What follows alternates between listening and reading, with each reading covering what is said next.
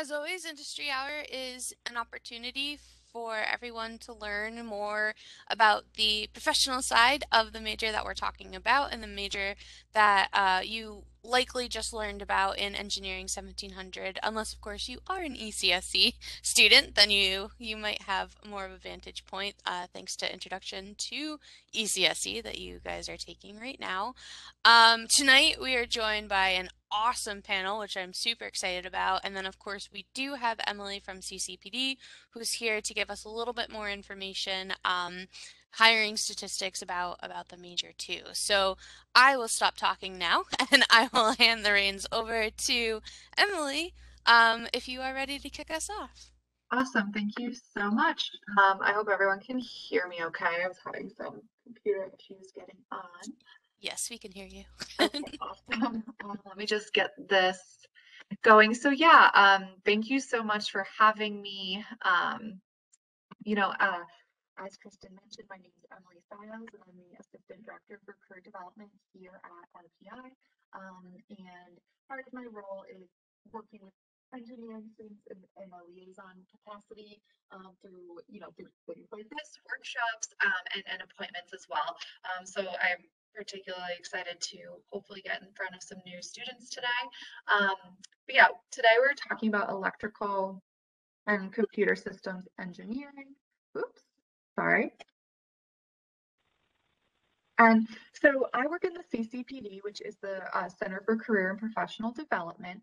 And something, we do a lot with working with students on really sort of obviously exploring their career options, but also their majors. And a lot of students do enter the field not really, or enter college not really knowing what exactly they want to get into.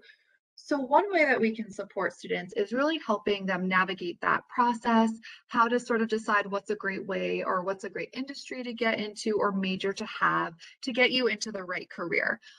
One thing that we do often is every year is we collect statistics from alum as to what they're doing after graduation. So we collect information like where they're going to work, what are their roles, what industry are they going into, what is their salary that they're accepting, are they going to grad school, are they graduating but still seeking opportunities. This information really helps us to then work with current students as they then navigate the process. So a lot of the information I have today is really from this sample because it's really great to see what your peers are sort of doing. Um, okay, so I wanted to highlight some employer examples of students who graduated in ECSE where they're going on to work. All of this information can be found on the CCPD website under hiring statistics. So this is not the comprehensive list. The list is extremely long of all the different employers that, employ our students in ECSE. So I definitely encourage you to go in and just take a look for yourself. But I wanted to highlight just a few that are kind of pretty popular. And a lot of these were across both majors in a lot of ways. So Apple, Boeing, Cisco, Creston Electronics, Deloitte, Oculus VR, Oracle, Raytheon, Microsoft, Texas Instruments, Central Hudson, Aerotech, Convergent Technologies, Corning, IBM, Honeywell, Intel, MIT Lincoln Labs, New York Power Authority, and Tesla. So some really big names on here that have, opportunities for students graduating with a degree in ECSE for full-time opportunities, but also internships and co-ops often. So it's a good idea as you're sort of exploring your major, also exploring some of the companies that hire within your major or the industry you're interested in, right? The types of roles you're interested in, I should say. So utilizing, our hiring statistics can really be helpful and at least start as a good point as to some of the different companies that you could be working for. So I went through Handshake today to kind of see some of the different opportunities that are currently listed for electrical and computer systems engineers. Handshake is our career management system, and I highly encourage you to get on Handshake if you have not done so. Activate your account and complete your profile and start looking. A couple things about Handshake. It's basically a really essential role in your career development while you're here at RPI. It's going to be how you set up an appointment with our office. It's going to be how you see a list of upcoming events, whether it's events or workshops that our office is doing, but also employer and recruiting events. Those are all listed in Handshake. So you're absolutely going to want to get on Handshake and check those out. But it's also a great job search platform. So I went in and pulled, as of today, what are some opportunities that those students in ECSE could be looking for, right, or might be interested in. So there's a bunch of different co-ops that are listed. I just pulled a couple, right? So these are not the only things listed, but these are the ones I just sort of pulled that, that were posted today or yesterday. So there's two, electrical engineering co-ops. There's full-time positions as an embedded software engineer, an applications engineer, a software automation engineer.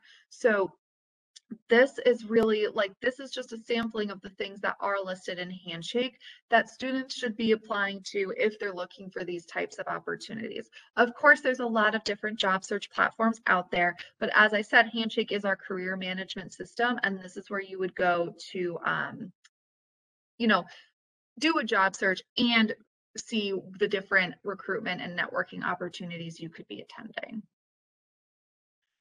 So lastly is also salary statistics, right? So this is definitely something that a lot of students want to know, especially as they sort of enter into the realm of thinking about full-time. So I pulled a couple sources of information. So the first is from I talked about our annual survey, so our future plans survey. So this is from the future plans survey of the class of 2020, and it's of course of those reporting. So the average salary for electrical engineers was 87,128, and as you can see, we captured the range as well. And then for computer and systems engineering, the average was $92,062. So in this, basically, this is so you can sort of get an idea of what RPI graduates are making upon graduation. What are the numbers you can expect to be seeing on your offers, etc. I also pulled information from the Bureau of Labor Statistics because this is a really great resource as well. And what's great about the Bureau of Labor Statistics is they offer sort of the information of median pay. So meaning that 50% of electrical engineers make more than this amount and then 50% make less than this amount, right? So again, just an idea of earning potential. This does not mean right at graduation you might be offered, what the Bureau of Labor Statistics is saying, but it's a good idea for earning potential and growth within these industries, right? So if you go to bls.gov, you can get all this information. They have a lot of great information. I'm happy to meet with students to review some of these resources as well, as they are expansive, but it's a really great way to sort of get an idea of earning potential.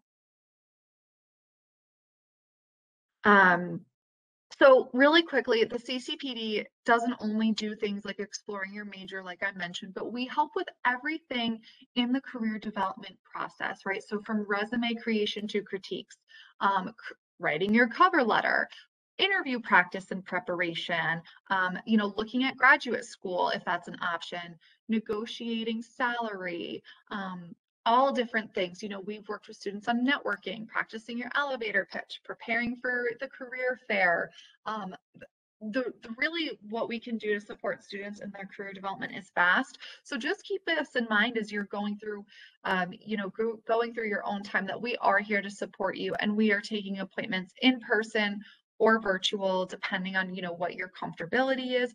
And we can do it through like email consults as well. So we really do our best to be able to reach students at whatever is easier for them in terms of how the meeting occurs. So I'm gonna kind of stop chatting now. Please feel free to write down my email here and email me if you have any questions or need anything else. I'm happy to, again, support you in any way. Of course, you can make an appointment with us through Handshake as well. On my team is myself and Kristen Kettering. She also meets a lot with engineering students. We also have Bulos Abdallah and Erica Carey on our team, who are all wonderful counselors here to support you. So definitely reach out. Thank you so much, Emily. We You're actually welcome. do have a question Sure. from Collins, who is asking specifically how you make a Handshake account, which I actually love this question because as incoming first year students, I know a lot of us don't know even what Handshake is, and this was our first time learning about it. So, Yep. how do you make a Handshake account? Yep. So I just put the link in the chat, rpi.joinhandshake.com. And so essentially all incoming students were um, we've they have an account, it just has not been activated, I guess is the right way to put it. So just go to rpi.joinhandshake.com and you can get started activating your account. Once you do activate your account, you will definitely want to create your profile, right? There's a profile that looks a lot like a LinkedIn account because recruiters can see your profile. They're reaching out through Handshake, through messaging when they're attending career fairs, they're looking at your profile, trying to find your resume. I'm happy to, Collins, I know you specifically asked this, happy to review all of this with you in an appointment or even a virtual sort of consult. I can send screenshots, I can, do a step-by-step guide, but rpi.joinhandshake.com is the first really step to getting that started. Awesome. Thank you so much, Emily.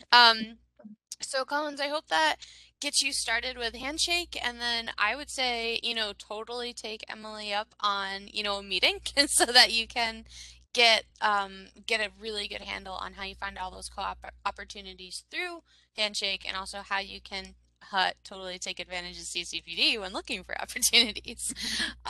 Does that help you out with getting started, Collins? Cool. Awesome. Thank you so much, Emily. As always, we really appreciate you hanging out with us on a Monday evening. Have a great night, everybody. Thank you. Bye. And now is the time where I turn the reins over to um actually we have a very special guest today. We have Rama who advises upper class ECSE students. So she has stepped in to help me because doing industry hour is a two-person job and there's only one of me as I advise the ECSE students this year. So I'm passing the reins over to Rama, who will do a quick introduction through all of our wonderful panelists. Then we will head into our panel, and of course, we will end with time for student questions. So, Rama, the floor is yours. All right, hi everyone. It's great to meet you virtually. As Kristen said, I'm the upperclassman advisor for the electrical and computer systems engineering students. So when you graduate from the hub, you'll have me and you'll have your faculty advisor. So I'm really excited today for our panel to introduce you all, or to have our panelists introduce themselves to you. We have two wonderful students and two great alumni here to share their experiences with you. So if y'all are cool with it, we'll start with just a really quick introduction from each of you. And then we're actually going to kind of split things up a little bit. So we'll do a set of questions with our alumni and then a set of questions with our students and then kind of bring everything together. So for our kind of prospective ECSE students, freshman ECSE students, then if y'all have any questions, you can ask them of our current students and our alumni. So panelists, if you can really quickly just share your name for our alumni, where you work, for all of you where you're from, and then if you're currently completing your degree, what it's in, and if you've completed your degree, what you did it in, and then if you have any additional degrees and if they're from RPI or from somewhere else. So Michael, you are first on my, the first person next to me, so you can go first. Sure. Hi, Rama. Hi, everyone. I'm Michael. I am a junior ECSE student majoring in electrical engineering. I've worked at CHA Consulting as a security engineering intern last summer. And next summer, I'll be working for Collins Aerospace as a software engineer. And I am from Bergen County, New Jersey. It's pretty much it for me. Thank you, Michael. And then Linda, you are next in my in my row. All right. Yes. Hello, everyone. Happy to be here. Hopefully, you get some useful information out of this session. I'm Linda Rivera. I graduated from RPI with a bachelor's, master's, and PhD in electrical engineering. Originally transferred from a community college before going to RPI. Currently work at Raytheon Technologies, which is an aerospace conglomerate. So Collins Aerospace falls under the umbrella of Raytheon, and there's many other businesses. I've worked in different parts of the corporation, including Pratt & Whitney, which is one of few jet engine manufacturers. And I currently work for on the corporate side, supporting digital transformation efforts for the whole corporation. I am originally Colombian, from the capital, and I've lived most of my time in the U.S. has been in Connecticut and upstate, where I spent many years in school. So that's me. Thank you, Linda. And then now, Ivan, you are next on my on my row. Hi, everyone. It's great to be here. So my name is Ivan Hamill. I'm a senior computer and systems engineer. I've actually been doing back-to-back co-ops. So I've worked for Axelita, which is a small computer vision company where I had the privilege to work with a lot of great people. And then I worked as a systems integration testing co-op engineer at Western Digital in Minnesota. So that was another wonderful experience. I'm originally from Puerto Rico, as you can see behind me. So yeah. I love it. All right, and Himani, last but certainly not least, if you could introduce yourself. Sure. Hi, I'm Himani Kamaneni. I was born in India, but I've lived most of my life in the States, and I'm a true New Yorker at heart because I spent the most amount of time in my life here. I earned my dual bachelor's in electrical and computer and systems engineering from RPI. And after that, I went to grad school to get my master's and PhD at CNSC, so in the field of nanotechnology and nanoscience. And once I graduated, I joined GlobalFoundries in Malta, more on the semiconductor side of things. And currently, I'm actually, although I reside in New York, I'm actually part of a silicon photonics-based quantum computing startup in the Bay Area called PsiQuantum. You can see that, I think, like the background. And there I'm the director of advanced packaging. So I lead their efforts on taking various types of photonic, electronic, silicon, and packaging them into sub-assemblies that we can integrate into our cryogenic systems. Thanks. Wonderful. All right, so now, like I said, we're going to split things up. So we're going to start with our alumni. So Michael and Ivan, if you want to like hang out for a minute, get some tea, some water or something, do you. But so Linda and Himani, to get started, what originally made you choose your major or your dual major for Himani, and what part of your, and what made you choose the part of your major's field that you wanted to focus in? So like, how did you get where you are, basically? How did you make that choice? I could get started. All right. So at the foundation of how I chose my career path was my love for math. I always liked math. I like puzzles, things of that nature in high school, and I was always attracted to that kind of thing. It was fun to me. So that's really the anchor of how I chose my career path, specifically electrical engineering. I think it was a process of elimination. Like I knew what I didn't like so much so as what I absolutely loved.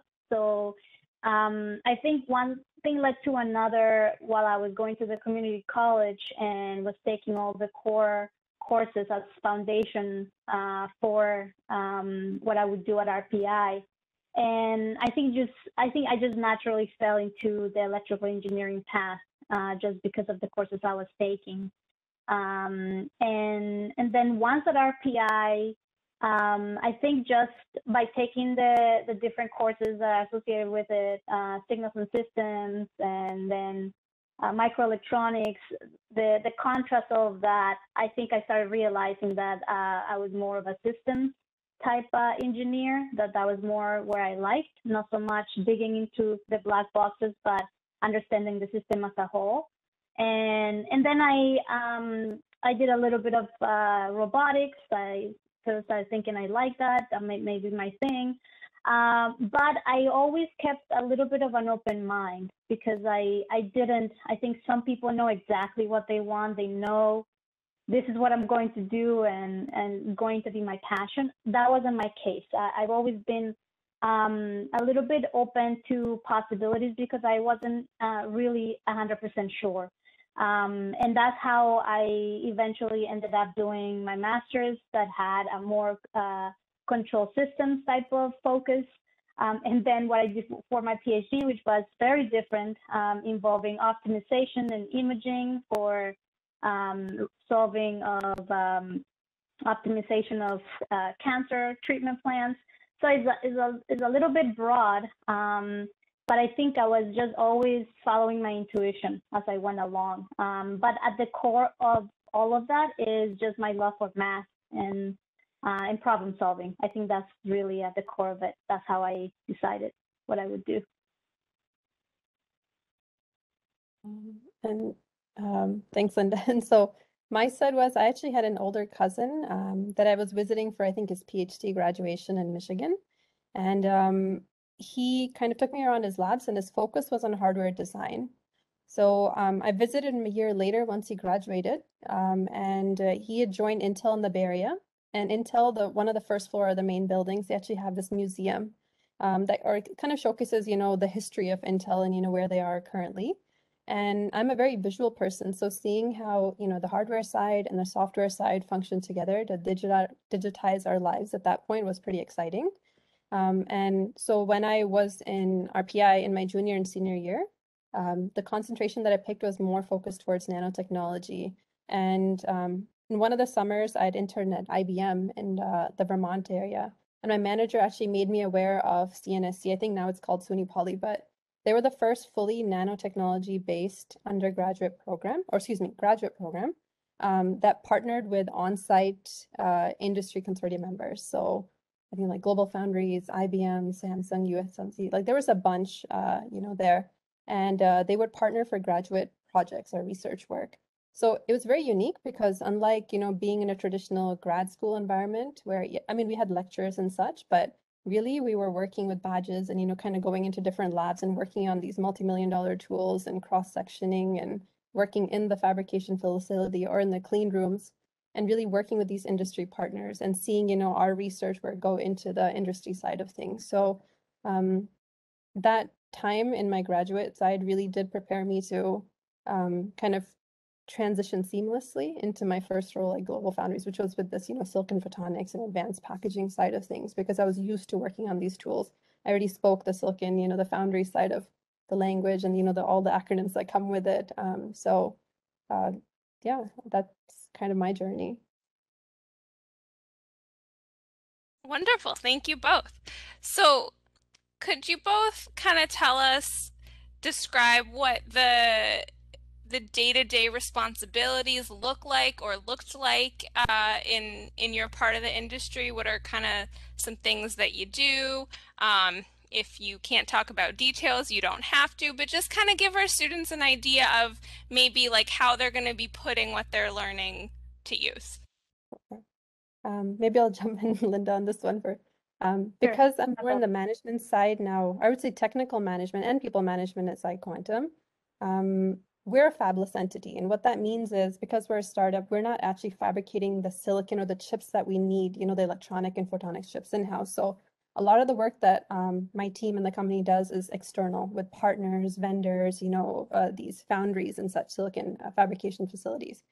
What we do is, though, we do bring a lot of once the units are fabricated, the silicon's fabricated, we do bring a lot of that material in-house.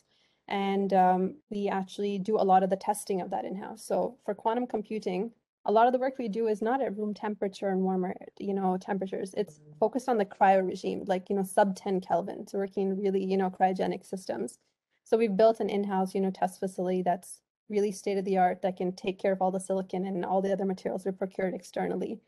So because I have a lot of roles that's internal, external, and especially with COVID, my day really is, making sure that, the global partners, the vendor supply chains, internal test teams, design teams are all really well aligned, including the packaging side of my, team members.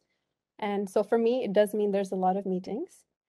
because I have to make sure that I'm synced up with this whole global supply chain. And in COVID, we really have to, things like even shipping logistics, we never thought of, right? We really have to kind of keep track of a bit more. There's a lot of internal meetings that we have, or working sessions, I would say, not just meetings, to really work through the prototyping plans. What are the designs we're doing in photonics, electronics, because we are in, I would say, controlled stealth mode. IP is really critical. So what is it that we're doing novel? How are we going to execute? It's something that usually a lot of our vendor and supply chains, not only state of the art we're pushing them to, but really something extremely novel. So getting them to buy into new material sets and things. So there's a lot of literature searches and internal discussions and technical reviews before we go and take that information outside. A lot of my work also involves kind of mapping out, what is that next prototype we're working towards? Things like, roadmaps and things, right? Okay, we have something we're working on right now. How do we handle this silicon or material? But how are we going to incrementally, increase that, the specs or targets that we need to meet? Since March 2020, I believe, when we all kind of went into lockdown with this work from home model, basically most of my day has been in calls and such. But the good thing now is that because a lot of, in California and in New York and such, the COVID rates are doing pretty well, then travel, at least domestically, is opened up. So after like a year and a half, I'm actually able to, a lot of my team, or most of my team, is located in California. So I'm able to go and visit them and meet face to face and, map things out and have working board, these whiteboard working sessions and things, and, grab a bite to eat and catch up. So I think that's the new kind of thing that I'm looking forward to these days. Besides the technical side, of course, people management means, you have to deal with like hiring, annual reviews, budgets. You have to monitor your spends. We're a startup, which means, we're not generating revenue. We have, this funds that, our VCs and other, funding entities or partners have, entrusted to us to develop and, exhibit some prototypes. So really managing that and making sure we get the, the most out of the money there. Working with program managers, making sure schedules and things are there, but really, I like it because it has the technical side and it has a people management side. So it's a really well-rounded role. But I'm really looking forward and enjoying the travel side, getting back to, being able to visit the team and interact with them face to face. So, thanks. All right. Yeah, so my day-to-day has changed as I have advanced in my career. When I was first hired at Pratt & Whitney, to give you context, that was in 2013, I initiated my career as an individual contributor, individual technical contributor. So on a day-to-day basis, what I was doing, because I was working on the military side of the house for the F-135 program, we were working on developing algorithms for the advanced sensing systems in that particular engine. So figuring out what algorithms should go into the computer system so that it would detect some kind of a failure. And there's different kinds and different sensors. And originally I thought that I would stay on that track, on that very highly technical track, and I would continue growing perhaps in that path. At this particular company, when you come in, they more or less lay out a pathway that you could take, whether it's technical or managerial or executive. And I thought I would stay in the technical because that's what I like. But what you realize is as you start learning and as you start realizing the needs of the company, I was put in positions that I wasn't necessarily comfortable in initially, managing work, connecting people, making sure communications were clear across, or presenting some kind of result to a leadership, things of that nature. And I think through that process, I started realizing that there was something else that I could do that wasn't necessarily strictly technical.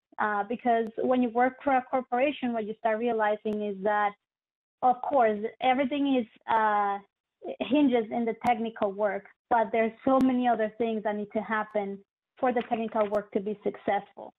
And also, like I was saying earlier, having that systems mindset of understanding the high level of how things work and how things should work, started leading me in a little bit more of a project management role.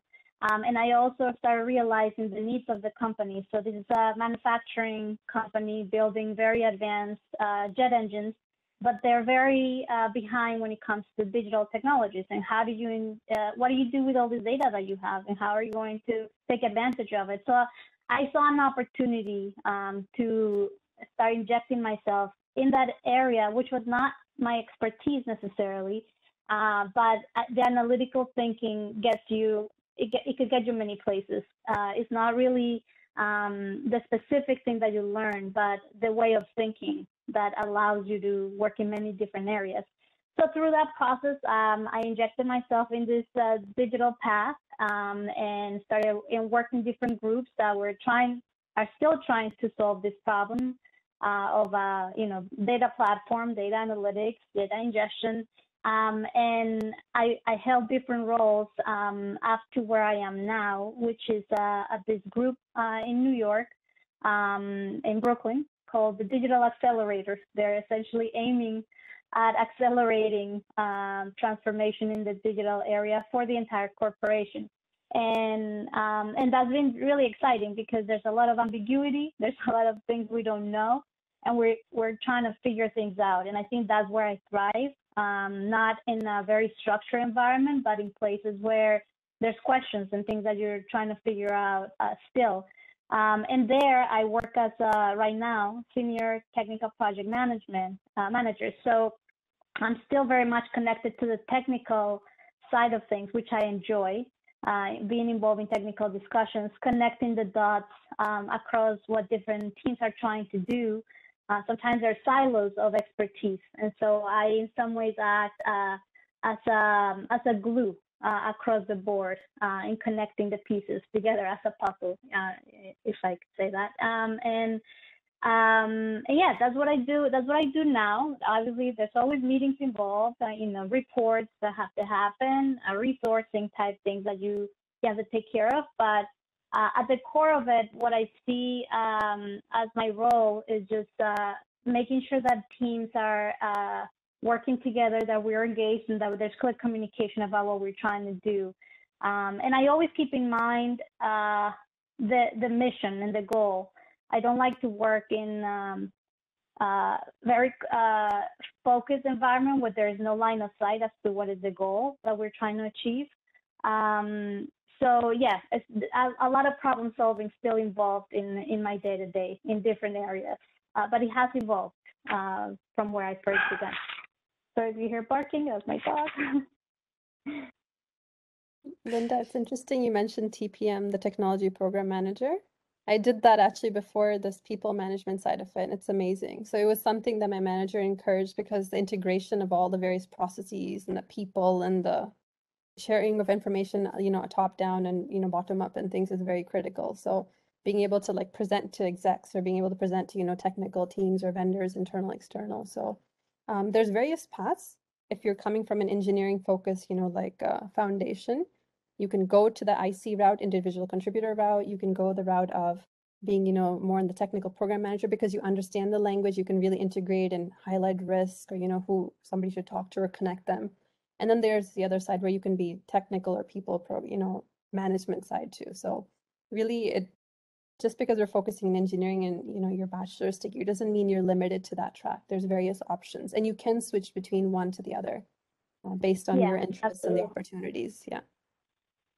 I totally agree. I think just having an engineering degree of any kind just is a really good foundation. And depending on your desires at the time and as you grow, you can definitely venture in a lot of different directions. I just think it's very sometimes critical in companies to have that kind of person that can connect things at the high level and then at the very technical level. Sometimes there's a gap where that doesn't happen, and those kind of roles are critical to making anything happen in a company. So you can definitely go in with this type of degree. You can go in many different directions, and it just depends on your desires or the opportunities that may present themselves along the way. Thank you both. And I do want to say we are not ignoring the questions. Thank you, Ivan, for handling some of them. I think we're going to get to those at the end. So we're not like leaving you hanging. We are going to get to them, I promise. um, and so I think we'll do one more question for y'all. So can you tell us a little bit about if you did any extracurriculars or any electives, anything that you took part of that it took part in like during your time at RPI that maybe wasn't your like standard electrical computer systems engineering courses, that really had an impact on you and that you would maybe recommend current students take part in? So yeah, I could quickly make a note of this. I did not do an internship or a co-op, which I absolutely recommend that you do if you have an opportunity, because I just think it prepares you a lot better for when you go out to get a job. Because now you understand maybe what day-to-day looks like, or what you actually may like or not like. So I didn't take advantage of that at the time for a variety of reasons, but I absolutely recommend that. In terms of maybe electives or other courses that I would have taken that I didn't, maybe more programming, that programming just comes in handy. I think if you go to grad school or even at the, when you have a job, it's a handy skill to have, even if it's basic. I think it helps. So I would do something like that. And then completely outside of all of that, I did take some artistic type classes. And I think it's sometimes interesting because we tend to dismiss, as engineers and things of that nature, we tend to dismiss those kind of courses. But I almost think like that could play a role in the way that you think. So I did take some art classes, some painting and things like that. I know that there's, priorities, like courses that you must take for your particular career path. But I would do something that's maybe a little bit outside, like really outside of your core curriculum. But yeah, I would just say take advantage of all the internships, co-ops. If you could do that, definitely take the time. I think it's worthwhile, and I wish I would have done it. I agree with Linda. I took part in 2 internships with IBM. I think that was really helpful because they actually helped me figure out where I wanted to go after RPI. I also took part in a research experience. It was an NSF research experience. I think it was after my sophomore summer. So that was really great. I did a lot of these extracurricular activities. So, there's these honor societies like Tau Beta Pi, Eta Kappa Nu and things, and being not just a member, but, being, president of Eta Kappa Nu, or, holding another position, Tau Beta Pi. I think I was secretary at that time. I also did like the resident assistant in my senior year. So that was interesting to you learn people management and conflict management very quickly there. I think that was nice. I wanted some de-stressing activities too. So I'd taken, there was a lot of cultural activities I was a part of, or, art classes and things like that. But I also took like ballroom dancing, I think one of my last semesters, and I joined so late, but I really wish it was such a nice de-stressing method. I wish I joined that, earlier. In terms of classes or electives, what I've noticed that really is helping, you're learning to problem solve, but there are certain analytical tools that I think, maybe Linda can confirm or, add to this, but things like SolidWorks, sometimes design type softwares, SolidWorks or Cadence or whatever, where you can actually, if you're envisioning something, you can lay it out and, visually show what something looks like 3D, right? What you're envisioning. It really helps versus having tons of presentations or reports. Things like in work, usually there's some sort of data collection or data analysis. So being able to handle big data on software is like, I don't know, you can script yourself. Maybe it's MATLAB or Python or JUMP. Those are really helpful.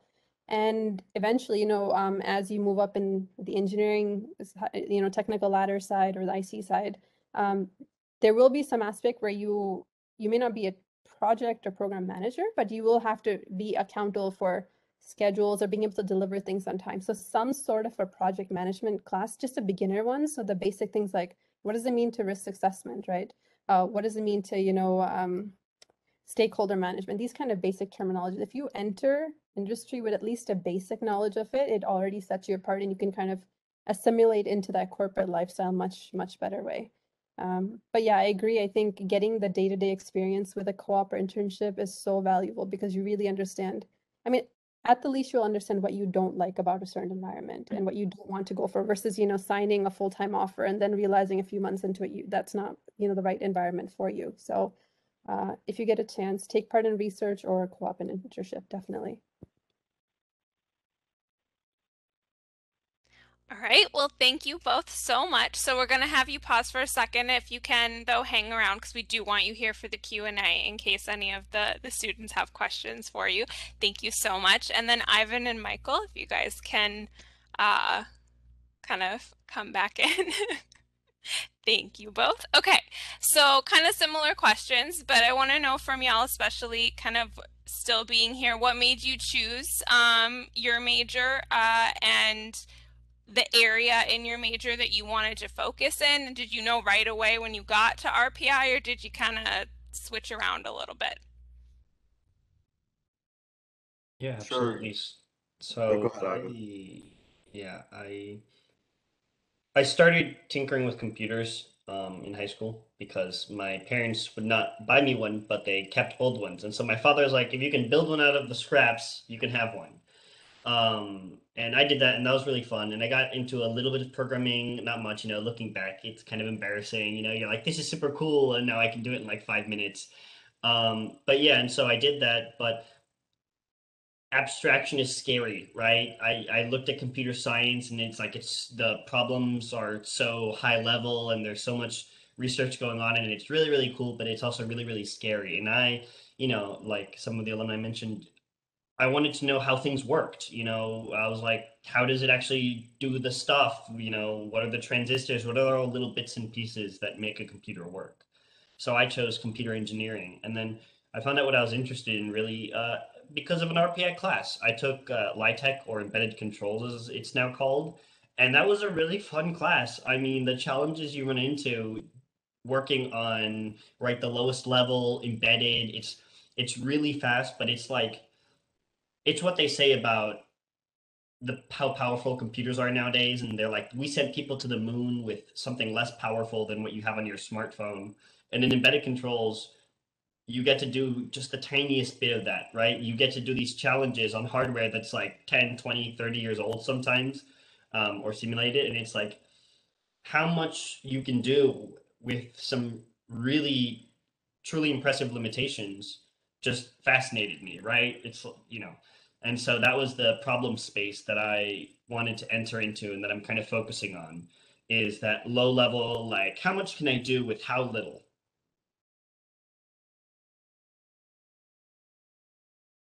Yeah, so first of all, in case you're wondering what I did during the break, I shaved. So really impressed with that. Um, uh, anyway, so I, like Ivan, am also interested in embedded controls. And that's because it was the first class to kind of make me think like an engineer. Going through RPI, I'm assuming you're all freshmen. Uh, Over your next 4 years, you're gonna suffer probably from imposter syndrome, which is like a very normal thing for engineers to have. Kind of like I'm 3 years into my degree right now, and I really don't believe that I know that much. I'm pretty average at best. I feel like you can walk to somebody on the street and they should be able to tell you some of the things that I know. But in reality, that isn't how the world works. And like I am 3/4 of an electrical engineer right now, and I do know a lot, but I needed something to kind of prove that to myself. And embedded controls was the first class to it wasn't like here's a formula, have fun. It was more like here's this puzzle, solve it, and by the way, when you solve it, I'm gonna break it, and then you're gonna have to solve it a different way. Which was a lot of fun for me. I got into like my internship for next summer will be in embedded controls as like a software engineer for it. Not gonna lie, I kind of forgot the rest of your question, Ram. I hope I answered it. You did. You did. You're all good. It was just how did you get to where your current major and the area that you're concentrating in? Yeah. So I am an electrical engineer because my sister said I wasn't smart enough to be. My sister's an electrical engineer from RPI, and I told her that I wanted to be one, and she left hysterically and told me that I was not smart enough for that. And now I'm 3 years into a degree. So no regrets. Well, actively proving her wrong, so that's good motivation as any. All right, so you both have said that you've had internships. Can you tell our students a little bit about how you got those internships, what skills you think were really important to have, and like when you were applying for roles, what did you find that companies were most interested in about your resume or your profile? Right. So this question right there's a lot to it because the internship process can be long and it can be scary. I'm going to plug again. I got a lot of questions about embedded controls, but I also did want to say that imposter syndrome is real, right? It's crazy, especially because of COVID. I think I come back to campus after being like a sophomore, and people are like looking up to me as a senior about to graduate and get a job. I'm like, no way, like, don't ask me questions about RPI. I'm a little sophomore here. I'm still lost. But no, with internships, I didn't do any my freshman year summer, mostly because I didn't really get how the application process worked, right? I would apply to a company I really liked and I'd wait to hear back and we'd go through maybe a couple of interviews if I was lucky as a freshman. And then they'd make a decision and then I would apply to the next one if I didn't get an offer. And the problem is interview processes can take a couple of weeks. And so you can only get through, maybe 3 or 4 applications before you actually before the internship period is over, basically, and the offers start dropping because they've already filled the roles and so on. And then sophomore year, I went online. We had the Arch program, and I knew I had to take a semester off. I mentioned I did 2 semesters off. I was fortunate enough to do an internship with the computer vision company that they were local and I knew them and I reached out and that was quicker and more informal. And then I would get home from work at 6 and I would sit down and I would start applying. And I probably applied to, 30 or 40 different positions. And every company has a different application process. And, if you reach out, I'm sure we can tell you about this one is longer and this one is weird and this one they'll reach out really quickly and they'll tell you and all the companies work a little differently. They're on different scales, but it is an investment. It's exhausting. I highly recommend you do mock interviews because those are exhausting. And I flubbed my first interview because it's a very odd thing, especially the technical ones. You have to like speak through them. And so really finding internships as an RPI student is not difficult. Companies know that we're valuable and they want to employ you. But because of how many students apply in the ECSE fields, the process can be long and it can be really exhausting. And so you really have to make sure to allot time to apply and polish yourself. And I got a lot of questions for embedded controls. There were some skills that stood out. I wouldn't say there was anything particular that I can point to and I can say people were really interested in that. I just got really good at selling myself. And that's something that you will work on in Professional Development 3, which you don't actually have to take in order after Professional Development 1 and 2. It's something the CCPD works great at. It's something that the clubs I'm in, SHEP, Society of Hispanic Professional Engineers, and IEEE, the Institute of Electrical and Electronics Engineers, really work on. And it's just practice. It helped me get over my imposter syndrome, right? Even though I didn't get that many offers, getting through as many interviews after interview like 5 or 6 or 7, you're like, oh hey, companies actually want to talk to me. I understand what I'm doing. I don't have that nervous anxiety that I'm like almost shivering because it's my first interview and I really, really want it. And so once you've done more of them and you're comfortable, that confidence really comes through. And I think that's what helped me the most. It's not really a specific technical skill. It's those soft skills, that confidence in yourself. When you fake it, recruiters can tell. They interview a lot of people. Yeah, I can definitely vouch for that. I'll get to that in a minute, but so I was lucky enough to intern at CHA Consulting And I got the internship basically, it was actually, so it was last summer. I was supposed to do Arch, but I didn't because I don't like it. Quick plug to skip it. Anyway, um, so I went through an interview process with a bunch of companies, didn't get any offers, and it's really demoralizing. When you get a lot of no's, it's really hard to apply again. And it's like, oh, you got your first interview, but you didn't get the job. So what good is an interview without a job? Um, so it's kind of like setting these little goals for myself. And eventually I was like, I give up. I'm going to do Arch. And then I was actually contacted from somebody at RPI, and they were like, "Hey, we saw your resume, and we think that you'd be a really good fit for this job. Do you mind interviewing with me, and then I'll send you over to the company?" So I wore a suit and tie to this interview, and I found out that it wasn't an interview. She was just wanted to talk to me, so I didn't have to wear the suit and tie. And basically, she was like, "Oh, I see you took this very seriously. Like, I'm going to send you over." So I had that interview. Um, had the next interview with my boss, and I got the job. We hit it off really well. No technical questions, just straight finding out how I am as a person. And I asked him 3 months into my internship. I said, "Hey Mike, why'd you hire me?" I was like, "I know what I know. I don't know that much." And to quote him, he said, "Mike, you were the best bullshitter I interviewed." And I wanted somebody that I could bullshit with, and I was like, "Good enough for me." Um, so, like Ivan said, even though I had a job, I kept applying to jobs for the next summer because complacency is bad and don't do that. So I kept applying. I actually had an interview with Western Digital. Guess they took Ivan over me, whatever. Um, but I actually had 3 offers this fall for internships for next summer.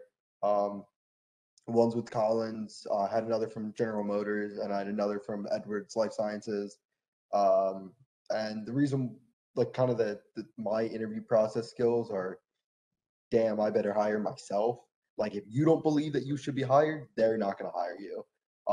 And I actually haven't had that many technical interviews. Most of my interviews have just been like how I am as a person. And as you can kind of tell, I'm allowed. I like to be funny, and I'm very personable.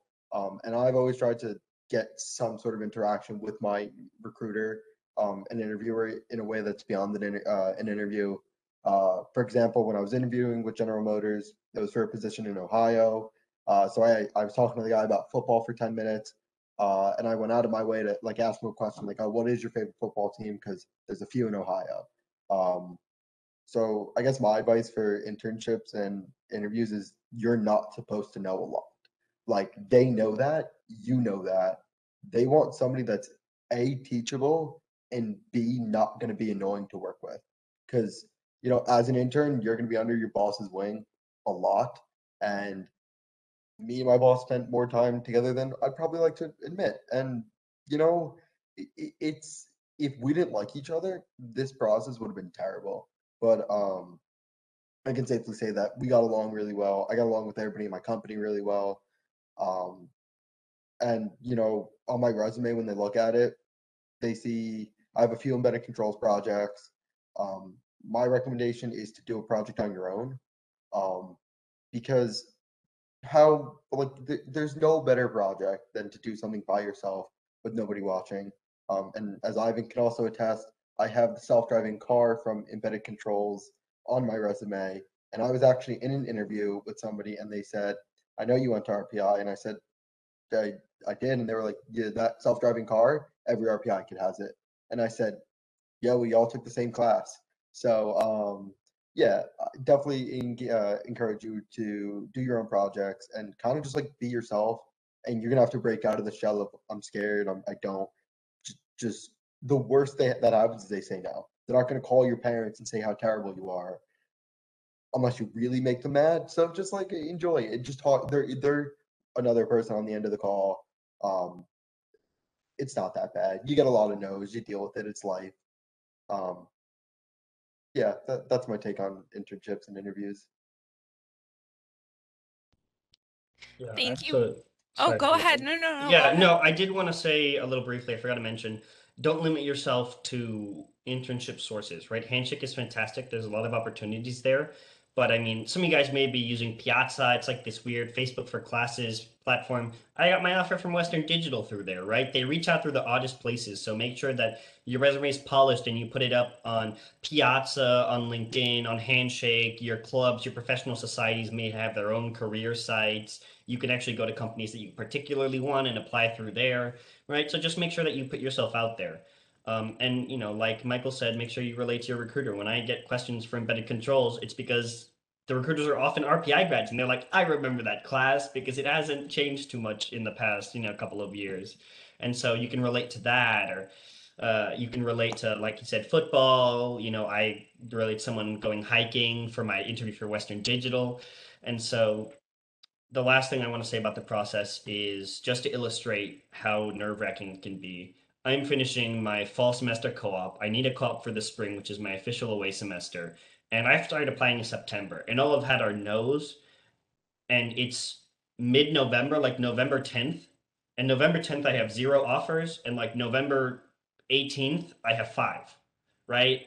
I thought I was going to have to come back to school. I'm planning my course load. I sign up for classes. And then you just never know when it's going to happen or who's going to reach out. So it's super scary and it can be super depressing, but you just have to keep applying, keep putting yourself out there.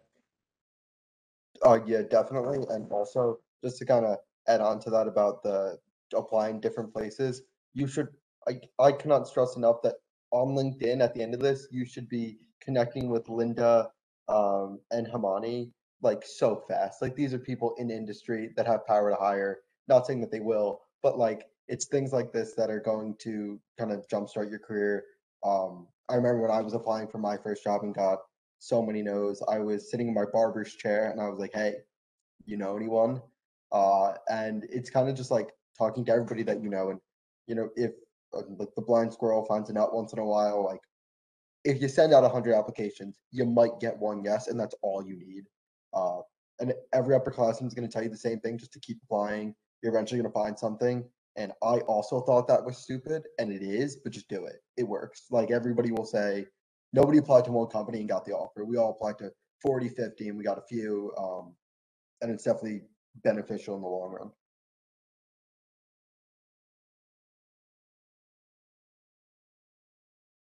All right, so we'll do one more question. I know that both of y'all are really involved in some of our like ECSC related student groups. So can you tell us a little bit about the extracurriculars that you're involved in and how you think they've helped like complement your academic experience? And then if you're involved in any extracurriculars that are not ECSC related, or you've taken any like non-ECSC classes like your Haas courses, free electives that you thought were really beneficial, that you would kind of recommend to our students.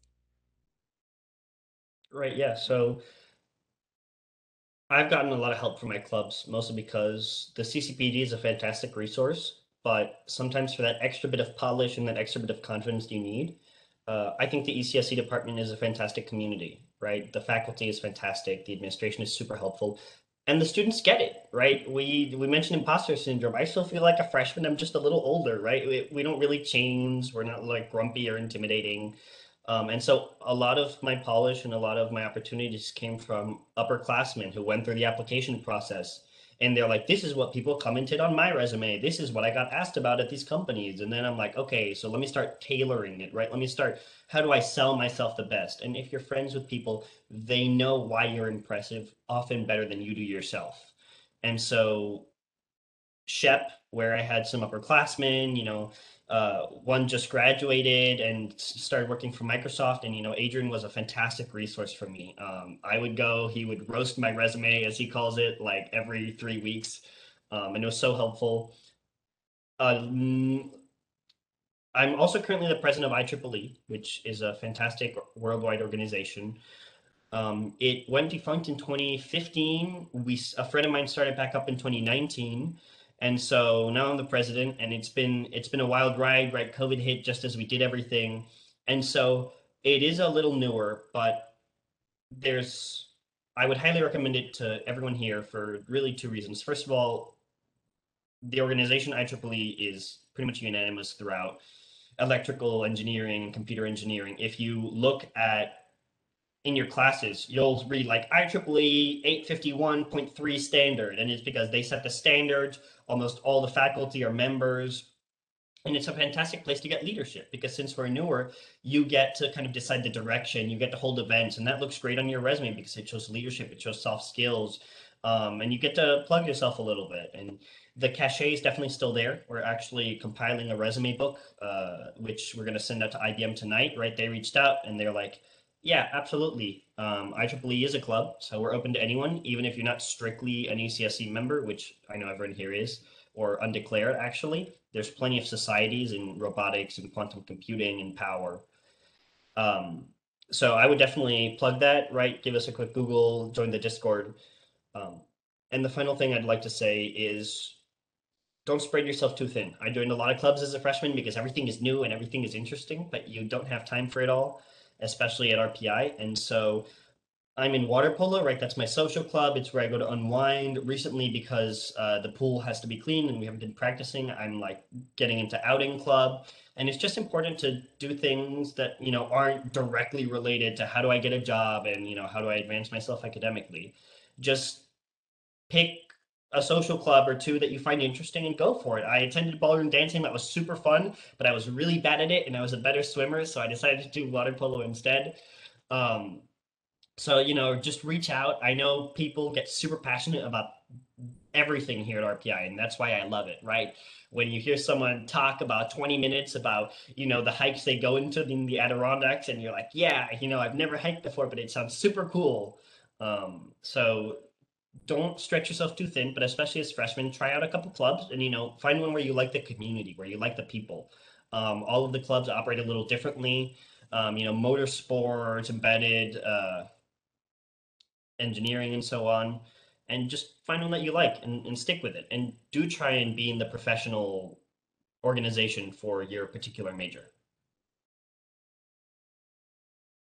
Yeah, so like Ivan said, IEEE is really cool. I'm in IEEE. I'm the secretary of Eta Kappa Nu, which is the ECSE Honor Society. That's been really cool to be a part of because if you think you know a lot and then you talk to somebody else and then you're like, wow, they know a lot more than me. It's definitely like it's a humbling experience. It also is a learning experience, which is really big because as electrical engineers and computer systems, you never stop learning. Each day you probably learn something new, and if you think you know it all, you're far off the deep end. So Eta Kappa Nu was a really good way to kind of implement that into me. In terms of classes, or in terms of clubs, that's really all I'm part of, because I'm somebody that I really like to just sit and do nothing because that's how I wind down. School's very stressful, and I could be doing a lot of things and just have more meetings to attend. But for me, I was like, I want time to do whatever I please to do. Um, Classes that I took that were really beneficial for me to kind of like think away from engineering. Um, I'm taking a class right now called Applied Game Theory, and it's all about like decision making within economics, and that has taught me a lot about how the world works. Because when we think something is engineering is a way of thought. It's whatever you agree is, then you're just a problem solver, and finding new ways to solve problems is what this degree is all about. And I think applied game theory was another way to solve a cool problem. And I think it kind of adds to my knowledge about if I'm choosing between two things, how am I going to choose between these two? So definitely really beneficial. Um, and I guess the last thing I have to say was so for me, although I'm not in every clubs and whatnot, being able to step away from everything and be able to calm down, not take a day off, but kind of like give my mind some rest was really important. I mean, I play soccer 3-4 times a week with the same group of people up at ECAB, and you know, we started off as strangers, and now we're all pretty good friends, and we kind of know a lot about each other, and we're all there for the same reason. A, we like to play soccer, and B, God, I don't want to do homework, and I don't want to study, and I just want to be able to kick a ball around for 2 hours and not think about all the stress that the school causes. So I think as important as it is to study and kind of be on top of everything, it's also equally as important to know when you've had a limit and how to wind down, which I think is a good thing for clubs like the Outing Club. Going on a hike, I'm sure you're not thinking about your differential equations exam.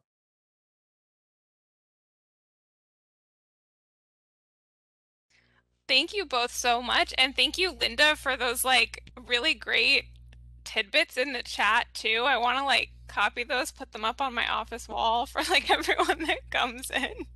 So now we're all back, and I think, Kristen, if it's okay with you, we might shift to the Q&A. Because we do have a couple of questions in there, and it'll give everyone a chance to get to them. And then as we're answering questions to panelists, please feel free to like add, expand if there's anything that you feel like we might have missed that you want to touch on. Like please, when you see an opening, like dive right in. Yes, absolutely. And I was saving the questions as we went along.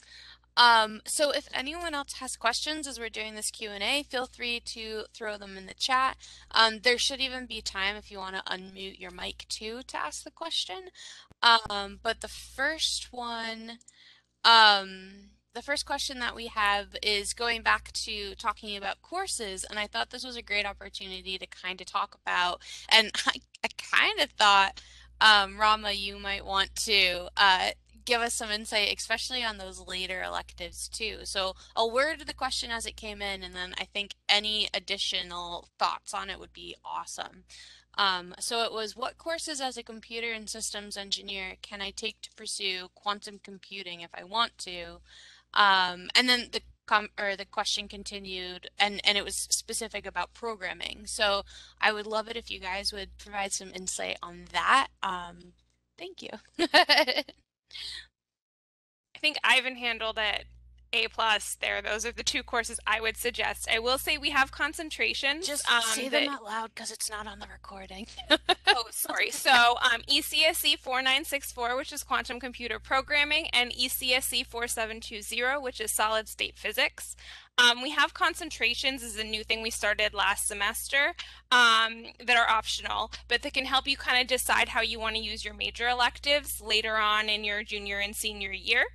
And so we actually don't have one in quantum computing, but you can make your own. So if that is something you are interested in pursuing and you want a concentration in that, please reach out to me kind of next year, the year after that, when you're starting to think about your 4,000 level electives, and we can 100% talk about making a concentration in that area. I can connect you to a faculty member who can help you do that, and we can get you set on that path. But Ivan's suggestions are spot on. I don't know if y'all have any other courses you can kind of think of that would come to mind, or Himani, if you took any while you were here or anything like that. I kind of entered quantum computing sort of suddenly. So it's one of those fields where you don't have to be like a quantum physicist or something to enter. There's a lot of portions of it, like Linda's mentioned, the whole technical program management, or there's, the soft skills portion, or there's the design portion, right? Electronics design, understanding the RF side of things. There's the semiconductor packaging side. There's the photonics or optical side. There's the material science aspect. So I think it's a very multidisciplinary field. I think I was looking at the chat too, the courses that are mentioned, I think they'll give a little bit of a flavor on what it entails and things. When you hear terms like entanglement or superposition, it won't be like totally foreign, but it doesn't mean you have to be a quantum physicist to join that field. So things like, programming, I think that was mentioned. I think that's fantastic. There's design sides from the computer, ECSE side of it, I think I mentioned some of the courses like SolidWorks or programming languages. Oh, lose my mind. Programming languages, I think, are really critical, right? Because if you can expedite data analysis or like digesting large data sets because you've, analyzed something or characterized something from a materials aspect or a cryogenic aspect, you can have like a quicker cycle time of learning. So I think what Ivan and Rama have mentioned are the critical ones, because I'm not as well versed with the syllabus that's offered, or the courses that are offered in the in the recent past, but those seem to be good ones for a starting point. And I will say, Collins, too, if you reach out to me and get your info from Kristen, I can send you the syllabus for quantum computer programming, so you can take a look at exactly what is used in the course, and hopefully that will kind of answer some of your questions. It's a really cool way to have some insight into that later curriculum too, because as a first year, none of these decisions you have to make right now, you're about to learn so much about these majors. So it's nice to know what the options are so that as you get closer to having to pick those electives, um, you can kind of feel confident about the choices that you're going to make with them. And also, it's really nice to hear you, Hamani, say how many different aspects there are to it, because it kind of proves that with curriculum, sometimes the good choice is the thing that interests you now, and then you get into your career, and your career is very, very long, and and things are going to come up, and you're going to learn more. And I think that's all really important. Sorry, did anyone else want to add to that? To the maybe even like the programming or Yeah, specific actually, courses that I want helped? to add a little bit about what you said at the end, that your career can be very long, and I'm sure that Linda and Himani know more about this, but a lot of companies, especially in the fields you mentioned, Collins, will actually encourage you and at least, pay part of your way if afterwards you say, hey, I know a little bit about quantum computing. I'm really interested in getting my PhD here or getting a master's in robotics, right? So you don't have to stress about it too much. If you demonstrate interest at your company, at a company that does these things, they want you to learn more. Why wouldn't they want that? So you don't need to graduate an expert in your field. That'll come later. You have plenty of time for that. I agree with what Ivan has said. You're basically building a foundation for how to learn and how to program, problem solve. There may be certain aspects, that calculus or differential equations that you've taken, you may really do need to apply to your immediate, job right out of, RPI. But in a lot of cases, that's not the only thing, right? It's a tool set that you've learned or gleaned in various courses you've taken. So being aware of your environment is really critical, right? Like understanding um, what order things are done. So being very logical about things, the whole problem solving side, I think is the most critical. Being able to piece together, and I think Linda mentioned this earlier, it's very key the people that see the gaps in the process flow, or see the gaps integration, or the how people are communicating up and down the respective chains. So if you're the one that sees the gaps and sees, how to resolve them or fill them, I think being that problem solver and taking more than what your scope offers, right? So maybe you have a certain role that you're defined, but you're willing to kind of, jump into some task force that's there. The initiatives that you take or how motivated you are, I think, speak volumes too. So it won't be a specific Yeah, course always that will get you into, a yeah, specific, career. Yeah. right. I agree with all of that. And also keep in mind that technology is constantly evolving and advancing so quickly. There are so many tools for, all kinds of things that we want to do nowadays, cloud computing and so many tools under that. So don't focus too much on specific tools, but more on competencies and understanding of the landscape, because as technology changes so quickly, you may be in a position where you are asked for advice as to which direction to take. Sometimes companies are still trying to figure out where to go and which direction. So think more holistically and more in terms of broader applications and how and stay informed depending on the path you choose career wise. Stay informed as to how technology is changing, what things are trending. All of that is good to know because you can inject that into your day-to-day at work, and it will become valuable more so than being like other panelists were saying, being an expert in a specific thing, unless that's what you want, because that's also a thing, right? You may just want to gain expertise in something very specific, which might lead you into being a researcher and moving in that direction, which that is okay too. That is a matter of choice. But if you want to explore different areas in your career, then you don't need to necessarily just be super focused on one thing only. It's more about understanding of the landscape. That will become more valuable down the line. Awesome. Thank you so much for your perspectives and knowledge on all of that. It's really helpful. And I think it's great to see it from the perspective of the student who's in it, and then the perspective of those who are past that and into the career and how their education impacted. So I love it. I love the balance of both of these. And kind of on the same note, it was something that Ivan, you said. I think you said, I copy and pasted it, so I might be making that up. But you actually said that I do want to say that IBM highly encourages learning quantum computing and will post positions for it in the Career Fair website or handshake every so often. And I did want to plug that because even if you're not totally sure on where you want to take your career, and based on everything we've heard over the last couple of minutes, going to like job boards and reading job descriptions is a great way to learn how to take advantage of RPI. For those of you who have declared ECSE, you kind of know the direction you're headed in a little bit. And for those of you who are trying to decide if ECSE is right for you, by reading the language in those job descriptions, you're going to start to get a really good idea of what is ahead, what you should be doing, what you should be thinking about doing while you're in college. So I'm a huge advocate of going even, starting with Handshake and just looking at those postings to see, what it's kind of like a roadmap to your future. And, not to throw off what you just said, Linda, about how things change all the time.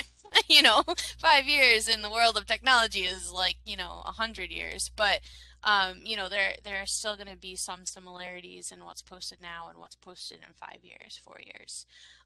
Okay, and then I think the last question, I've been trying to follow the chat, but I think the last question that I really have, and I actually think this is incredibly timely, and I can tell all of our panelists that this is the #1 question that I'm having with my advisees right now too. So it's on everyone's mind, which is of course, how much do first semester grades impact employment opportunities, which I think can also be translated to, you know, what happens if I fail my first class ever? What happens if I see my first B or a C? So I would love the insight on from everyone on this question because it's really important right now, and it's midterms. I So would I would love to comment on this because this is one of awesome. my biggest pet peeves ever. So to like answer the question, does GPA matter? Definitely, sometimes a little bit, kind of. Like, like I got my job last summer and my boss asked me 2 months into it, he was like, "Hey, what is your GPA?" I didn't really check. And I was like, "Oh, it's like pretty good." And he was like, "Why are you working here? Like, you could probably be in a better place." And I was like, don't get me started. But anyway, um, the thing is with having a good GPA, it's one less thing that a recruiter can say to bring you down. Because the GP, nobody's gonna say you have a 3.9, have the job, because they want to know who you are, can you do the job, how are you as a person. But also, if you have a 3.9, they can't be like, well, this kid can't do anything because you have a 3.9. You're obviously doing something right. So to what you should aim for and like what is an acceptable GPA, I'm gonna speak like my father, and the only thing that's acceptable is perfection. Aim for a 4.0, always. And it's not attainable. I've never had it, but I don't see a reason to not try for it because why wouldn't you try to do the best that you can?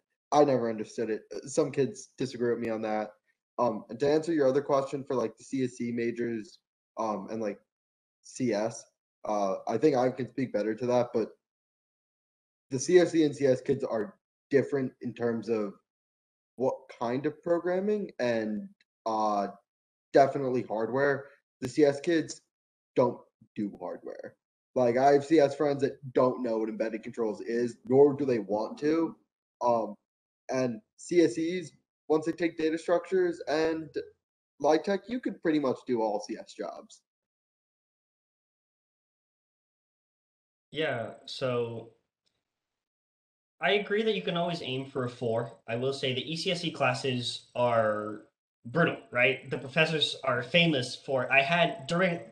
We went online during COVID spring semester. There was some cheating going on because everyone was online.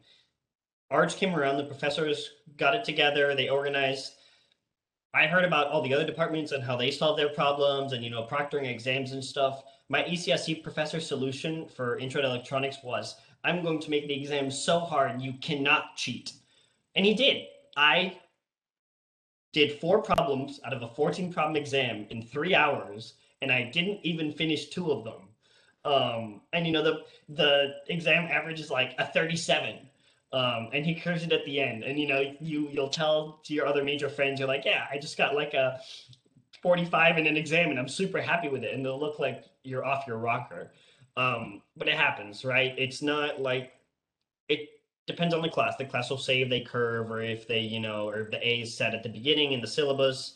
In terms of the GPA is something to make you stand out, right? If you don't have anything else and as a freshman, it's harder to get other things. Well, then it's harder to stand out without it. It's not really critical, A, once you get your first offer, or B, once you have literally anything else. Once you've done embedded controls and you can talk about it, or, right, you can talk about the rover project, or once you have built a project by yourself, or you've done research, highly encourage research. All the ECSE faculty really like having extra students to work on what they're doing because they always have work that needs doing.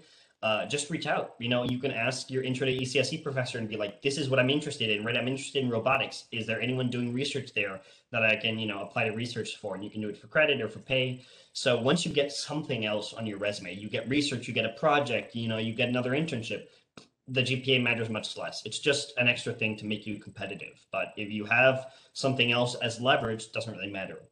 And then in terms of jobs, I've done more computer science jobs than computer engineering jobs because they have a lower barrier to entry, I feel. Some majors kind of, right, like architecture. Architecture is really hard to get internships for because you kind of don't matter. Electrical and computer engineering, and Michael can speak more towards this, getting an internship earlier on can feel kind of harder because if you can code in Python, you can get a job somewhere, right? You can do IT or you can do pretty much anything. And right now I'm actually interviewing for software positions. I'm interviewing, with Google and Microsoft for writing in Python, which is a higher level language that interests me less because I'm interviewing in Python. Because I'm more confident in it and I'm more comfortable in it. But I'm not set in my position once I graduate. If I don't love what I'm doing, right, they have plenty of fields and different departments. I can be like, I want to try working on the Pixel camera or on the Surface or on AR. Computer science jobs are, right, like Michael said, they don't know about hardware. It's like graph theory, Q theory. It's all these efficiency and optimization stuff. One of my favorite classes right now is computer hardware design because, our final lab is going to take like a month and a half and it's going to be designing a microprocessor, right? And how cool is that? And that's kind of the lowest level. And so and it's all helpful. It's not like I'm not going to get hired because I like hardware and I'm applying for software. When I'm applying for software, and during my technical interviews with Google, when I say, I know that doing this is worse than doing this other solution, even though theoretically they're the same, because when you actually implement it on a computer in the hardware is quicker at doing A than B, even though theoretically they're the same.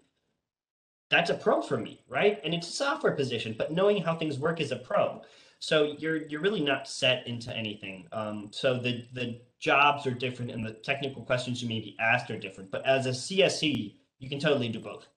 It'll depend on your specialization and what you're passionate about. But there's no law that says you cannot apply to a computer software design job because you're an engineer. I just do what I like, right? Machine vision was super cool. And that was a very programming oriented class, not a lot of hardware. Yeah, and I could. Oh, sorry. Oh, On the GPA side, I just want to add one thing because I recruited at RPI for undergraduate roles and internships, especially as a first year, because it is a big transition when you're going from high school courses to, collegiate level. The recruiters do understand. Yes, they do look at the same thing. Okay, what, if you've declared a major or a minor or, what sort of courses, because in your first semester, especially, it's very tough, right? The resume may be a bit lean or have a lot of your high school activities and things on it. So if the GPA is low, there will be some that may, ask, okay, why is it? If not, don't be hesitant to explain why, right? There may be a reason because it's the first time, you've had this dramatic transition. there are people who, like come from abroad, right? And assimilated into a totally new culture with a second language, English being a second language. So don't be hesitant to explain maybe what you had to overcome and like how you're improving or what you've taken on to kind of address any challenges you had, and then show like how Ivan and Michael had mentioned, if you've got something excited like, hey, I had this project, and really dive into it and show your passion, or I've taken this specific course, or I'm have even in high school I've entered here, volunteered here, or whatever. Focus on these kind of things, and they're going to be talking to a new I guess like a new face, right? Every 2 minutes or every 1 to 2 minutes. So you want to stand out in that sense. So GPA may get you through that first point, but if you think it's low or they ask you about it, don't be hesitant to answer why, right? I mean, you don't have to share all the details behind it, but explain. There may be just a, very clear reason for what happened, especially with COVID, right? A lot of you are learning and, going back to school during COVID. It's not the easiest thing. It's totally new. There's no norm around it. Maybe after a year and a half, a little bit, but so don't be afraid to, explain that and how you've overcome it and, what makes you you, right? How are you uh, independent in that sense, or an individual, right? Try not to blend into things. Make yourself stick out in that sense with your experiences. Thank you so much. And Linda, I wasn't sure if you had anything to add to the GPA front. The GPA, yeah, I think like I was saying in the chat, it is more important earlier on. I agree with always shooting for, doing your best. I mean, that's why you're in school. You're trying to learn and be the best that you can. But don't get discouraged if you're struggling with something, because this will pass. I mean, there's many things that will come after this. So if I think more fundamentally, just ask yourself if what you are doing, if the path that you're taking in terms of your career is what you want to do, right? And I know it's difficult to answer that earlier on, but if there's something in there that you're passionate about, don't get discouraged by low grade in a specific course, because ECSC, you're going to have to take so many different classes in so many areas, and you're not going to be the best at every one of them. But if you are still passionate about the field in general, then just stick it out.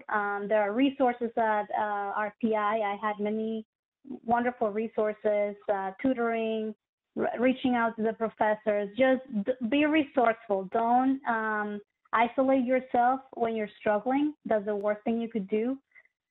Seek out help. And if you do that, you will get it. I am 100% sure you will, and you will get through it. So don't get discouraged by a bad grade. It's hard. I mean, everyone knows that this is a very hard thing to get through, but you can do it. I know it. I've been there. So don't get discouraged by a bad grade. And like I said, always analyze yourself and try to pinpoint your strengths. And that is very hard to do when you're trying to be. When you look at other people, you can sometimes recognize what they're good at, and sometimes that's very hard to do with oneself. But try to do that. It is important to recognize what you're good at, where your strengths are, and lean on that. Lean on that, because that will help you throughout your career, in life in general. Lean on your strengths, and that will sometimes compensate for other things that, we're not perfect at everything, but we are all unique in some way, and we all have something to bring to the table. So lean on that. Identify it and lean on it.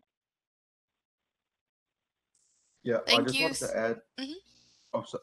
about the software and like CS and E's and CSEs. So I'm working as a software engineer next summer.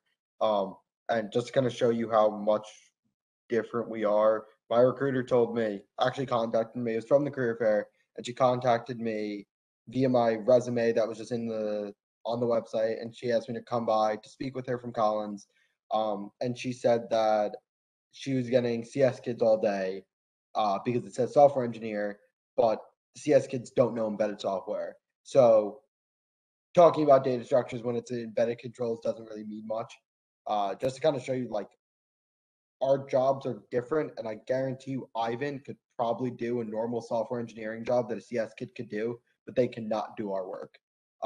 which is why I think we're kind of just better, but that's just me.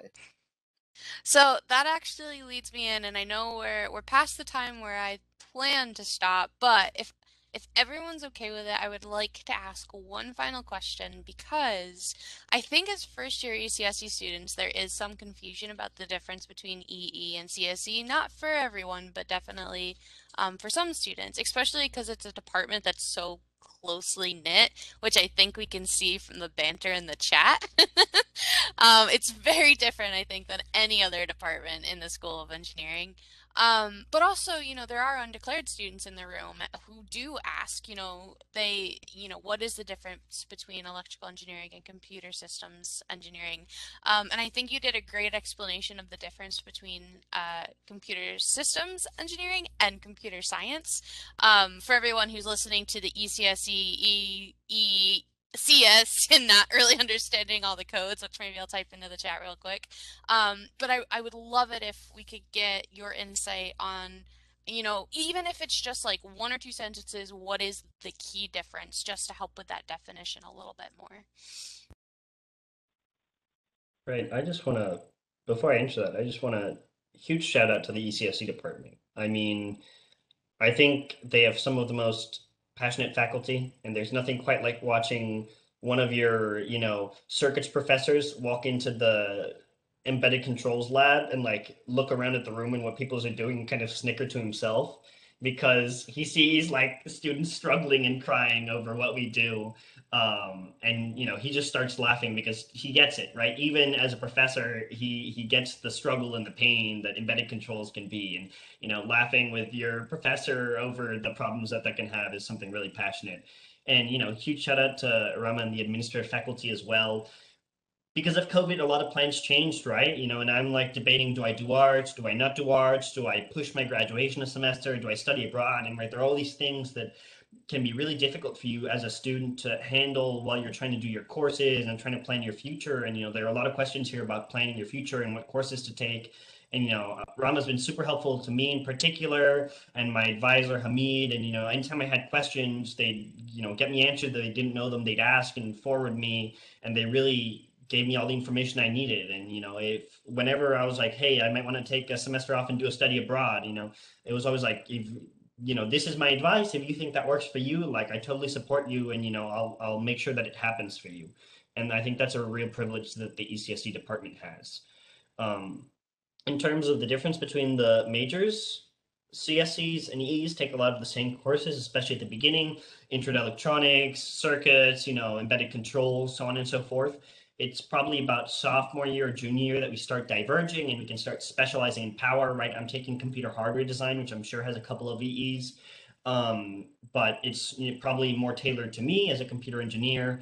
And, other courses that are tailored to me as a computer engineer might be distributed computing or parallel computing or, machine vision and machine vision algorithms. So I can't speak for the electrical engineering specialized courses, but right, that's the computer engineering course. It's the level of translation between writing code and running it and physically running it on a computer. That's what interests me the most. And, that's why I came here. It's like, where does that transition happen? Why is it important? And how can I make it better?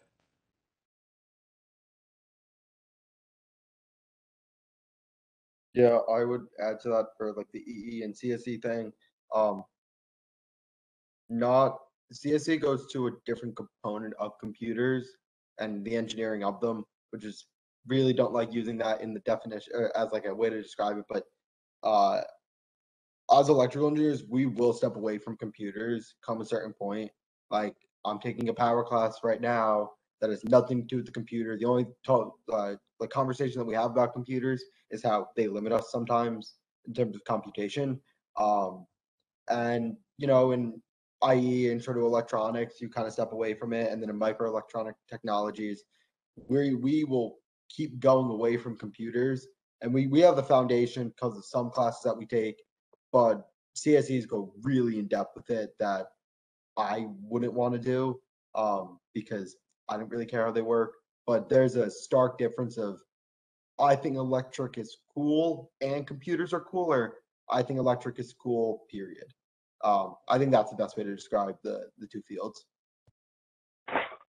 Yeah, I was thinking about when I was in school, and I think for me, maybe there was a junction where I would go the direction of microelectronics and that type of thing, and then the other side with which was more systems and more closer to computers, I guess you would say. So you stayed more on the overlap with computer science. And I think that's the path I more or less took, even though I am not, I don't consider myself a programmer. I did take a path of that was closer to system design, control system architecture, optimization, and all of that requires some level of computer science and programming. Robotics, that type of thing. So I think there's a juncture, but at the end, when you're out in the real world, the lines start blurring depending on the industry that you decide to go in, depending on the type of work that they do, and depending on how you decide to grow your career. So I personally think that EE is just very broadly applicable. I think I was saying that maybe there is a strict definition, but at the core, with what you learn, you could do many different kinds of jobs. I think it really depends on what you end up wanting to do. I think it really kind of depends on that. But yeah, I think for me now it's a little hard to say exactly, how they're different. I don't know if that helped or confused you even more. I think it helps because I think it speaks to the question, which is, I think that's why the question is there. So I think that is pretty helpful. And what you were saying about the blending of industry is, that's one of the reasons why I think Industry Hour can be helpful, because, every industry will hire almost every major, like you'll see the mechanicals in every industry, you'll see IME, industrial and management in every industry. And tonight, specifically talking about these two, I think it is helpful to see what happens when you get out there. How do people distinguish them? I don't know if you had anything to add, Himani. Oh. I just had one more note. So also, just more generally speaking, it's also good to keep in mind that out in the real world, in a company, or even when people are doing research and trying to innovate, innovation generally happens at the intersection of all of these fields.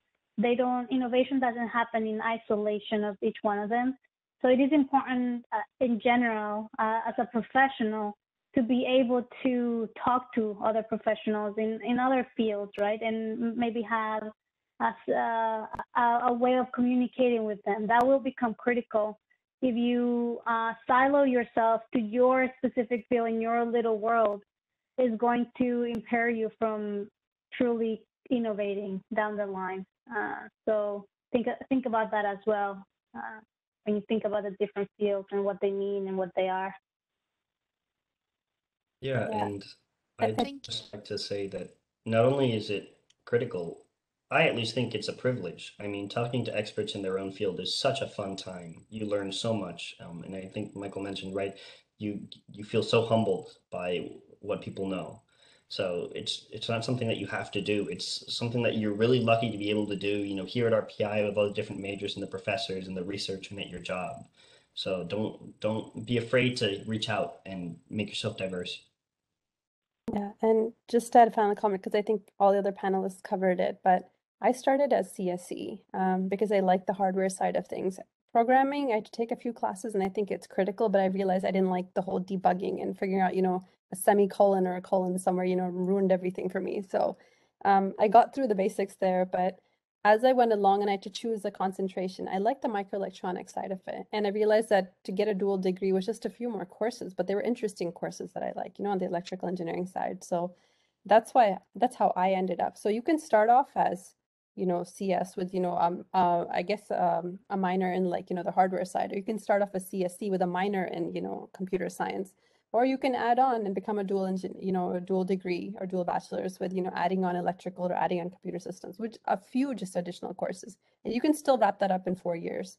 So it's really finding what speaks to you, right? What class calls out to you, and you really want to try it out. And honestly, when we're in it's hard to maybe, I mean, it sounds pretty logical. Maybe it's hard to digest when we're in the college environment, but things are still pretty, you're still in a very sheltered environment, right? Because you're taking courses and such, and you are, if you're going to classes and you're kind of living on your own and things, but it's still low risk. Whereas that, so don't be scared to like take another course that maybe slightly off the beaten path, try something new because it's one more course. Yes, align with wherever, if your parents are helping fund or you're doing it or your courses, yes, there's some financial implication, but it's short term in the sense that you try something out, maybe it's just a few, 1 quarter, 1 semester type of a course, and you can move on to decide, hey, I really don't like it or I want to explore it further.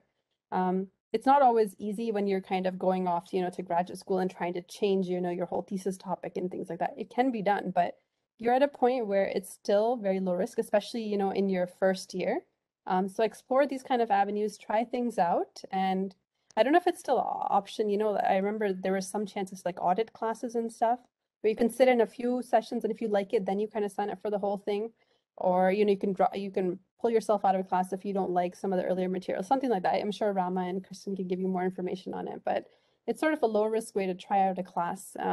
So explore those options. Don't be scared about it. And your final, whether it's EE or ECSE or, CSE, they're pretty close. It's the kind of projects you want to take on and kind of skill sets and kind of internships you've done that really determine it, what roles you'll get after that. Yeah, Awesome. and one last tidbit I have on what I was saying before and kind of complementing what everyone is saying. So for example, Pratt & Whitney, this is an example, Pratt & Whitney manufactures jet engines for, planes that you're flying or military jets. So very sophisticated hardware, right? But now you're trying to marry that with very sophisticated digital technologies and applications that can extract this data out of these machines and do something that helps them manage the fleet or figure out where things are wrong. You may need, and obviously depends on the field, the basic understanding of how a jet engine works, just so that you're able to really understand what it is that you're doing on the other end, on the front end of things. So don't limit yourself in terms of what you should know, and that could be in the form of a course or just in general. Don't narrow your understanding of things, because the more you understand the different pieces of the puzzle, the more value you'll bring to a company. That would be my example for when I mentioned that innovation happens at the intersection of things. This is one example. This is a huge thing that this company is trying to do, and you need people coming from all different sides trying to put it all together. So be open to learning all these things, maybe not at the expert level, but at a high level. It is valuable. I can attest to that. Thank you so much, and thank you so much for letting me ask that final question. I hope and I think that all of your answers were very helpful. I think you just it's just, for those undeclared students especially, who have this interest in, this area of engineering, to know like how to pick their road through it. And your insight is just incredible. And then I wanted to say too, yes, you can audit courses. You can also take advantage of pass no crediting, and you can take advantage of dropping courses as well. We I refer to it as strategic planning sometimes, where you add a course without necessarily intending to take it all the way through to see how you feel about it, which is a key strategy for undeclared students. And for those in the room, I know that you've heard me talk about this strategic planning before. But of course, the classes being referred to tonight are definitely going to be, once you finish up all of these Calc 1s and, you know, ComSci 1 and you get into the more advanced ECSE courses, but those options will be there. And, you know, to keep plugging Rama, because the chat was all about that and I loved it so much. Rama's going to be your advisor when you get to your sophomore year. She'll be the me, but for upper level courses. So you already know this wonderful, warm resource that you're going to have when you get there.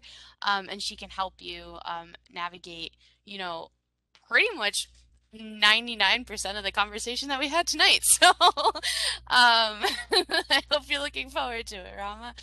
And on that note, I'm gonna close tonight's panel because I think we've covered so much, and I'm so grateful to our panelists to spend their evening with us. So grateful to Rama for being our moderator tonight, and I just love the opportunity for you get to show off your happy face to our first year students, of course. So thank you, thank you, thank you, thank you very much, everyone. Thank Thank you you. so much for having us. Thank you all. Yeah, it was great. Best of luck, everyone. Have a good night.